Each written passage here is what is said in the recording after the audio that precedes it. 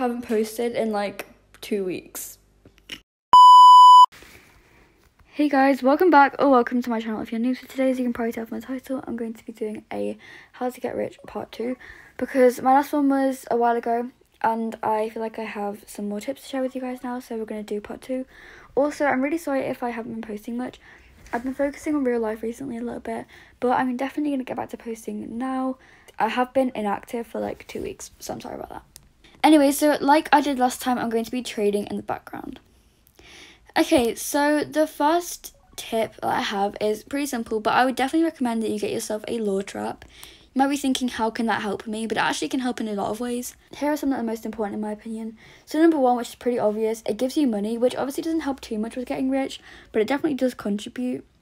The next thing it does is that it gives you age potions, which obviously can help you a lot with making neons and stuff, so I definitely recommend having one. Okay, so and lastly, the last thing it does is that it also has a small chance to give you a blazing lion, which can really help your inventory because it has about the same value as a neon turtle, which obviously is a really good thing to get for free. So yeah, I definitely recommend having a law trap.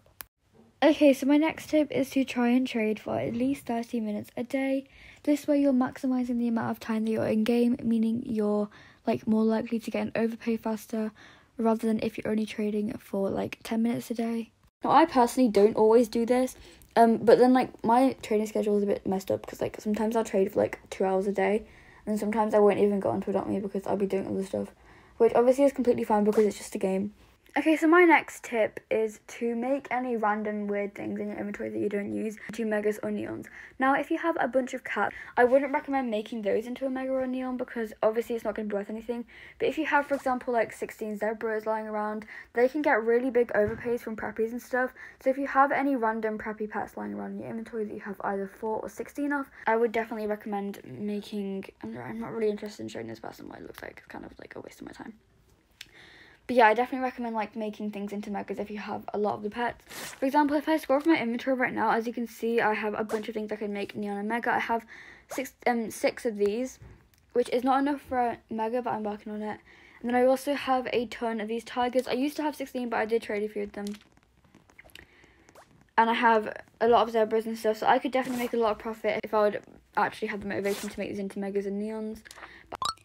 Okay, so my next tip is to do trading challenges.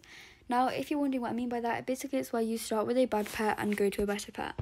I see these all over YouTube, but normally they only end up with a metal ox or something, which really isn't going to help you that much. But if you really persevere, before I've gotten a neon legendary from a ride potion, and from a dog, I've gotten myself 7 legendaries on my alt account. I'll put a screenshot of my alt account's inventory now, and I got all those pets from a trading challenge, which is really helpful because obviously that is pretty much enough to get a neon dragon or something, which means I pretty much went from a dog to a neon legendary. So yeah, I definitely recommend trying a trading challenge. Even if it doesn't work out, it's not going to hurt to try, and sometimes it can really help your inventory to grow.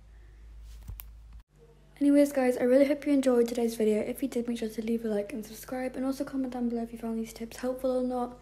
If you didn't, my other how to get rich video might be better because I do share some other tips in that video, so if you haven't watched that yet, I'd recommend watching it. I'll link it down below.